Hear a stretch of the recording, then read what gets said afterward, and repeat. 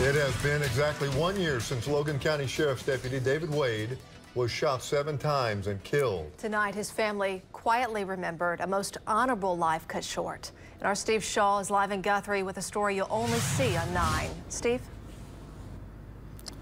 Kelly and Amanda, the service took place at Summit View Cemetery, which is not far from here in Guthrie. For David Wade's family and the Logan County Sheriff's Office, it's still raw, but it may be getting a little better.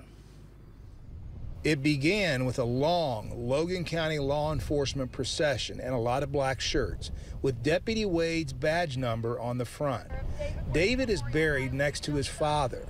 Many of their descendants are buried here as well. See everybody out here showing support, standing together as family, and knowing that he's not forgotten.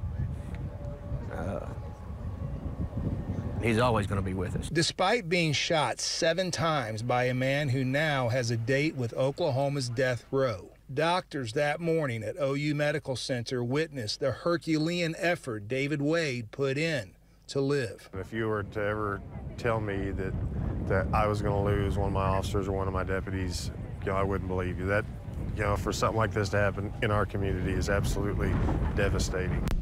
They let go of a lot of balloons at Summit View Wednesday night, and maybe they were able to let go of just a little more shock, a little more stored up grief as well. That's what we wanted today to be about healing, about coming together.